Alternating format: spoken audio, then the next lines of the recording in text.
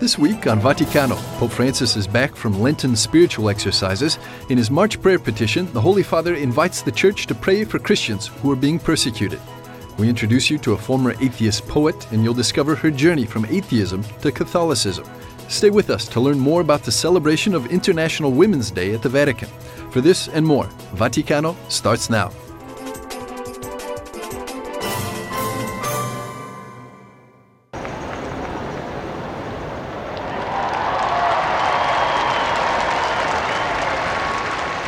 On the second Sunday of Lent, March the 12th, Pope Francis explained the mystery of Jesus' transfiguration. La luminosità.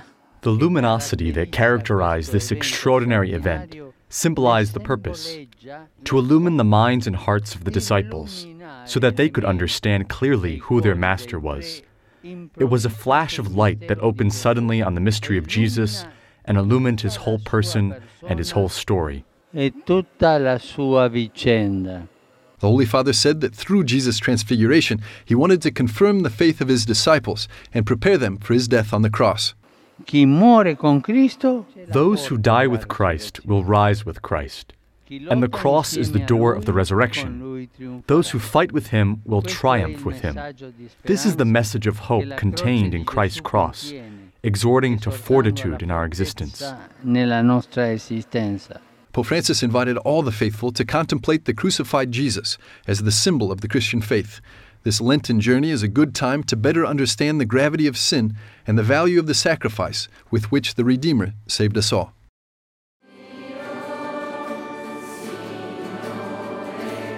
On Sunday afternoon, the Holy Father visited the parish of St. Magdalene of Canossa in the northeast of Rome. A conversation with children and young people of the parish kicked off the visit, after which the Pope greeted the elderly and the sick. In this passage from the Gospel, there are two references to the beauty of Jesus as God, of Jesus the light, of Jesus full of joy and life. In his homily, Pope Francis spoke about the two different faces of Jesus, the beautiful and glorified face, and on the other hand, the suffering, disfigured face. And may this contemplation of the two faces of Jesus, the disfigured and the tortured and despised, encourage us to continue on this, our journey of life, on our journey of Christian life. May it encourage us to ask forgiveness for our sins and not to sin so much.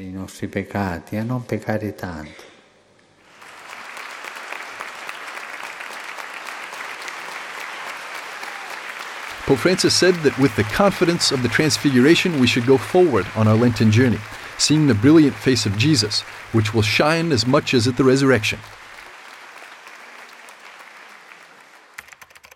And in his March prayer petition, Pope Francis invites the whole Church to remember in their prayers the persecuted Christians. Obligadas a abandonar sus casas, sus lugares de culto, sus tierras, sus afectos. Son perseguidos y ejecutados por ser cristianos, sin que los persecutores hagan distinción entre las confesiones a las que pertenecen. Les hago una pregunta. ¿Cuántos de ustedes rezan por los cristianos que son perseguidos? Anímense a hacerlo conmigo para que experimenten el apoyo de todas las iglesias y comunidades por medio de la oración y de la ayuda material.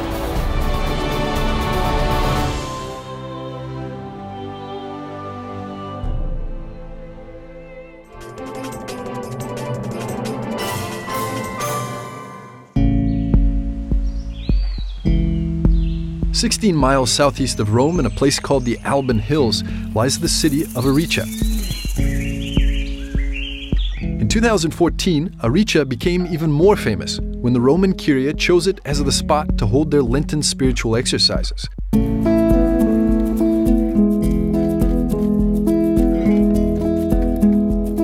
Father Olinto Crespi is one of the 5 Pauline fathers that managed the Divine Master retreat house. He was a novice when Father Alberione built this spiritual complex. Father Olinto would never have imagined that one day this simple house would become a spiritual center for the Vatican's Curia. Una piccola cittadella del Vaticano. Yes, this town becomes a little Vatican City in a way, and all of us in the community change our lives accordingly. We are all new, so this is our first experience with the Pope. Gli anni scorsi, se non per sentito dire.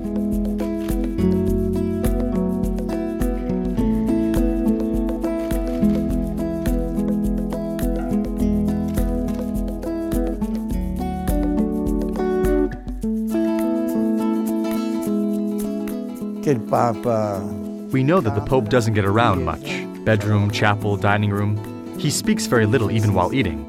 There's always music in the background, and we must be silent. Real spiritual exercises in the style of St. Ignatius.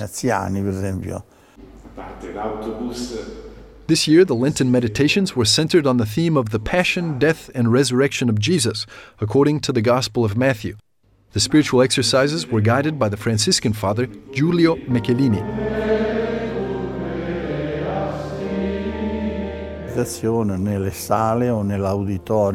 We start with Mass, and then we have breakfast, and then again we go to the chapel for meditation.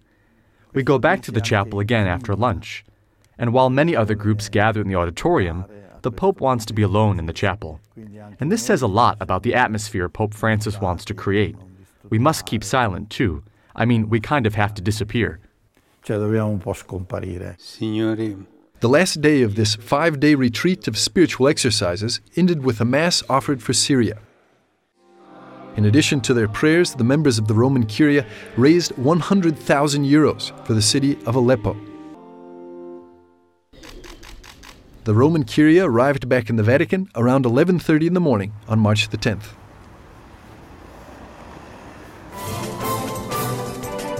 In a few moments, we'll introduce you to a former atheist poet and her journey from atheism to Catholicism.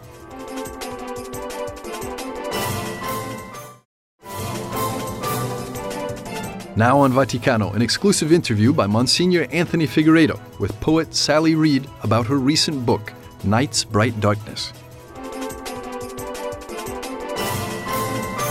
Sally, this amazing, deep yet lightning conversion story, amazing, truly, Night's Bright Darkness. What was that night for you? Well, the night in the book really speaks of the conversion and, if you like, the kind of St. John of the Cross via negativa, which was how I first perceived God to be. But it also talks about a night back in my past, in my early 20s, when I was a psychiatric nurse living in London. And I was nursing patients who many times were Holocaust survivors who'd come to London as children. So as a young woman who was an atheist, so I had no faith to cling to, that work was extremely demanding, very, very rewarding, but nevertheless quite frazzling.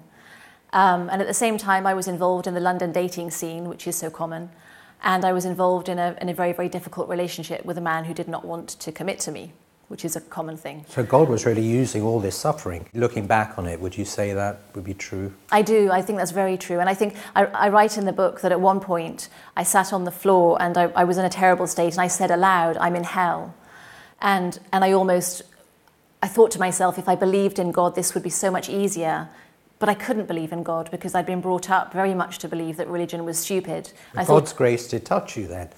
He came into your life at a very specific moment. Yes, exactly. I mean, it was years and years later that I did realise that there was a God, sort of 12 years later, where I was, by that point, married. I was a published poet and had left, in a sense, that suffering behind me.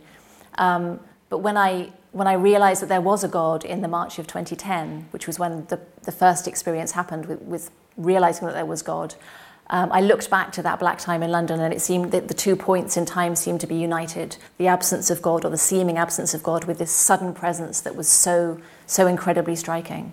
Some of the mystics talk about this, I think of St. Augustine, and he says, your light shone through. You broke through my deafness, through my darkness. That brightness shone through. Was it a specific moment? Yes, it was 3 specific moments, actually. It was in the spring of 2010, and I didn't realise until I looked back on those moments, because I had no concept of the Trinity, I had no concept of God, but the three experiences were of the Father, where I realised that there was a God, but I had no idea what that God was, whether it was a Christian God or a God of Islam, or whether it was a good God. A couple of weeks later, I had an incredible experience where one night when I couldn't sleep, the Spirit came to me, and it was a physical experience. Physical? Absolutely. It was as if... Could you describe that? That's amazing. I wasn't sleeping, and I'd gone downstairs to read, and I read something by T.S. Eliot, which I think is important in a sense. And when I went back upstairs to bed, I lay down, and I was so rigid. It's so hard to describe, but when your world is turned upside down by realising that there is a God, it's very discommoding. I was very, very tense, and all of a sudden I felt this kind of presence wash through me physically, and the tears just rolled down my cheeks, and I felt this incredible surrender that I could not understand. So the Father, the Spirit, and there's that third moment. I have to say there was no peace until one day, a week after that, I went into a church, and I was just wondering and still upset and was crying again, and I looked up at this icon of Christ and I said aloud, "If you're there, you have to help me." And at that point I felt Christ's presence literally come down, and my tears dried and my face relaxed, and I felt as though I'd had amnesia and someone walked into the room that I knew, and it was as if my life had been given back to me. It was incredible. What about today? If you've had that deep conversion experience, but you've come from a lot of darkness, Sally, is living your faith today a struggle, a battle? No.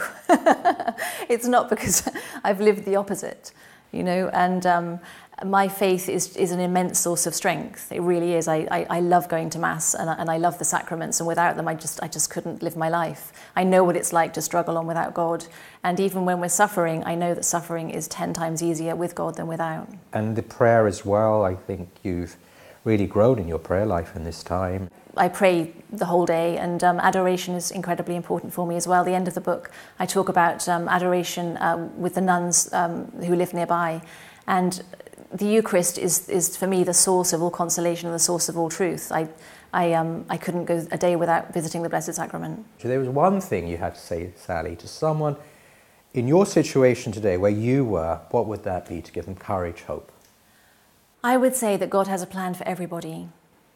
And I would say that you just have to let God have a second of your consent and a second of your time, and he will intervene.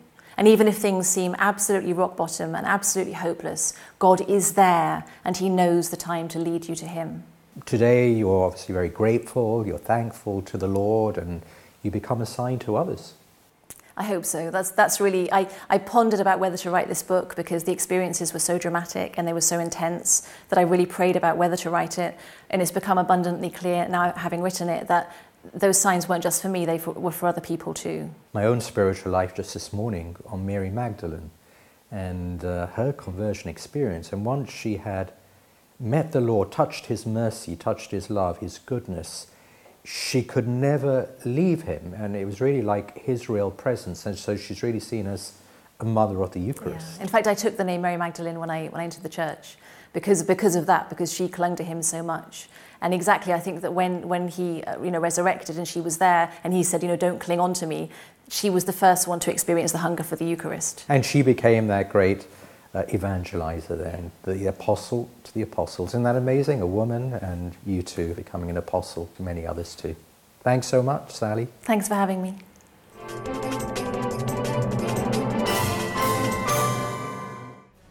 The persecution of Christians in the world has reached truly alarming proportions. We have seen unimaginable violence carried out in the name of religion. Acts of wanton slaughter against religious minorities, horrors on a scale that defy description. Terrorism is a fundamental threat to religious freedom. It must be stopped, and it will be stopped.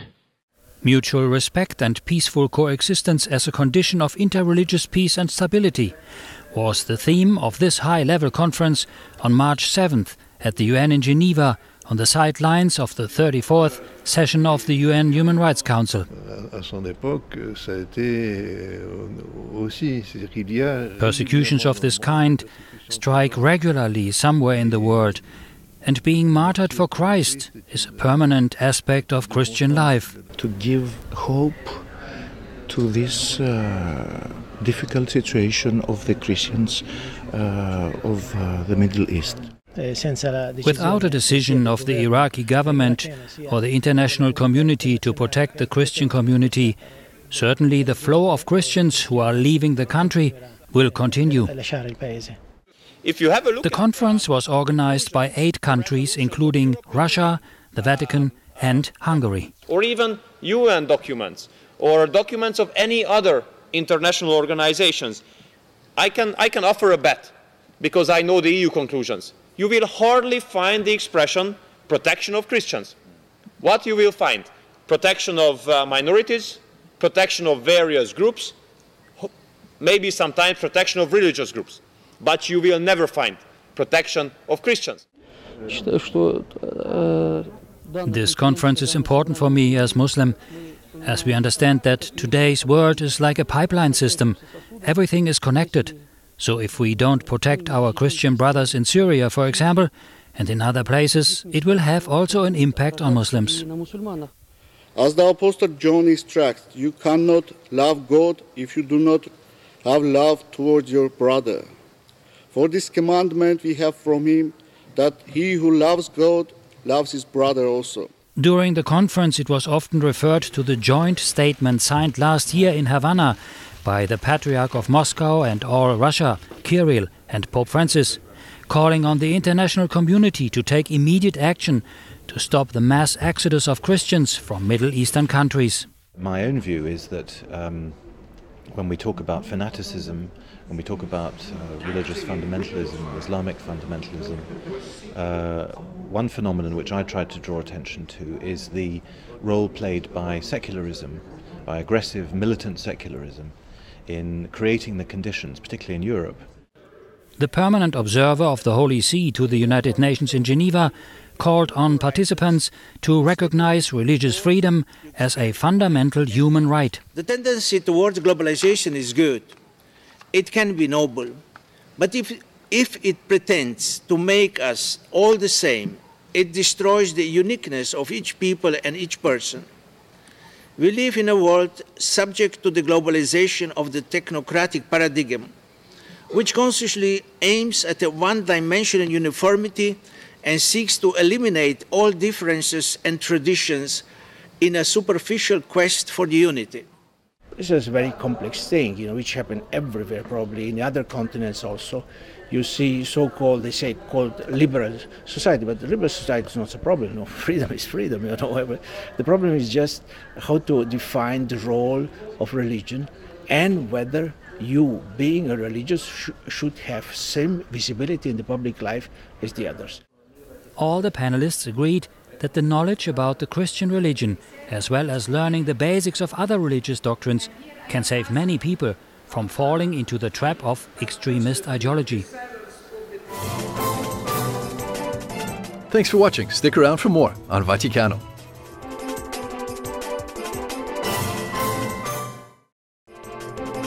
Welcome back. You're watching Vaticano.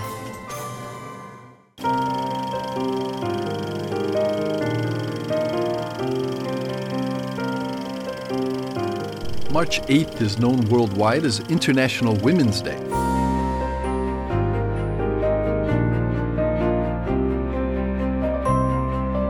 Despite the controversial issues connected with the celebration of this event, Women's Day was marked at the Vatican with a conference. The second edition of Voices of Faith gathered participants from around the world to share and hear the stories of women who work for an effective and transparent church, social justice, human rights, and peace. The event took place at the Casina Pio IV, the headquarters of the Pontifical Academy for Sciences in the Vatican. For Andrea Hattler-Bramson, a member of the advisory board of Voices of Faith, the aim of this gathering is to highlight the role of women in the church and create a network for mutual support. It's a very small initiative, actually, that is clearly growing very rapidly, for which we're very grateful. Started in 2014 was the first time we had an event, but we really started kind of talking about it in 2013, and we started talking about highlighting the role of women in the church more and more as a result of some of John Paul II's comments, and certainly as a result of Pope Francis's comments. The intent is the organization should continue to evolve and collaborate and continue to be a stronger place for women to find supporting and support and endorsement. Dr. Muriel Twayagira was among several speakers at the 2017 edition of the gathering. Her story deeply moved all listeners. Only 25 years old, Muriel has endured war, the deprivations of being a refugee, and the death of her siblings, but also lived the personal triumph of getting a government scholarship to study abroad.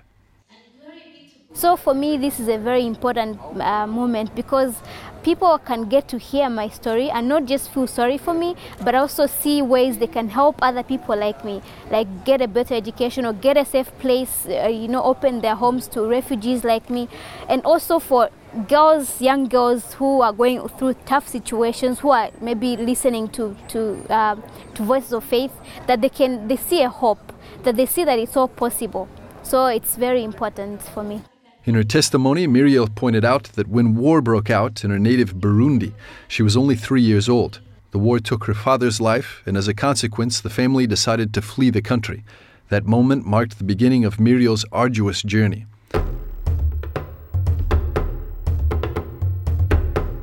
For 6 years, she managed to survive in the forests of Rwanda, the Democratic Republic of Congo, Zambia, and Angola, before reaching the Dzaleka refugee camp in Malawi.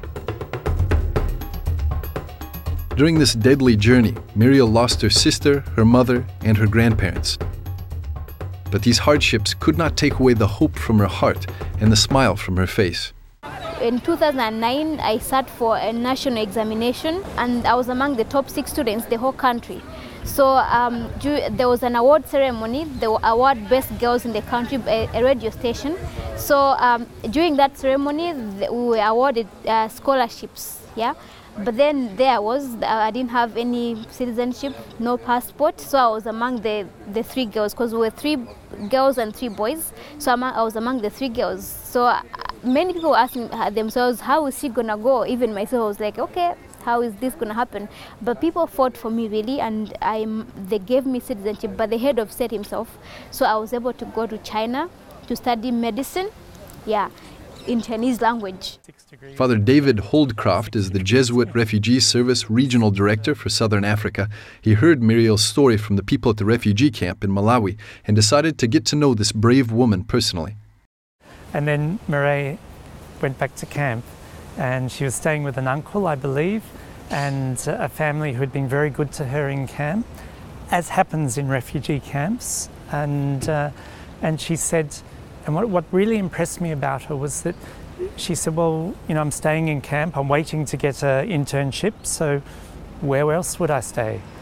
And then she talked about Malawi, and she said, well, no, they did the right thing by me, so I'm going to contribute to the development of this country. And that's the kind of spirit and the kind of selflessness that I find personally really inspiring. And I believe that once a girl is educated, that means you're educating the whole family actually, because a woman, you raise your children, they are with you all the time, whatever they get is what you teach them. So if a woman is educated, that means the whole family, they will get quality advice from their mothers. So educating a girl is actually educating the whole country. So it is very important that people have food on the table, but it's just as important that people have choice when they're building their lives. And I think this is the sort of work, it's peace building, because people often start wars when they think there is no alternative. But if we are trained to think, to read, to open our horizons and to meet people as they are and to listen to them, then that's the way that we build peace in our world. And I think many of the African countries, despite all the problems, can actually teach us a lot about this. They know migrants, and at a level they accept migrants, and they know that is part of human endeavour. We think, oh, it's terrible, it's the most refugees there's ever been. Perhaps in numbers, yes, but proportion to the human population? No, we've been moving all the time. And I don't know about you, but I'm the son of migrants to my native Australia. And this is kind of normal human endeavour, and we need to find ways to be open to them, to find in ourselves the capacity to welcome these people. The powerful stories shared during Voices of Faith are telling examples of women's faith in action. On the symbolic day of the 8th of March, women's voices are heard from the heart of the Catholic Church. Well, my faith definitely played a very big role in my life. Well, before I went to China, of course, I was very little, so I went to church and everything, but I didn't really know, I hadn't encountered God for myself. But then when I went to China, that's where I actually found purpose. So my faith actually helped me to find purpose, even though I had gone through a lot in life. But I got to realize, okay, I've gone through that, but that's not it. I have a purpose in life. So I would say it's played a very big role because I found myself. I found purpose.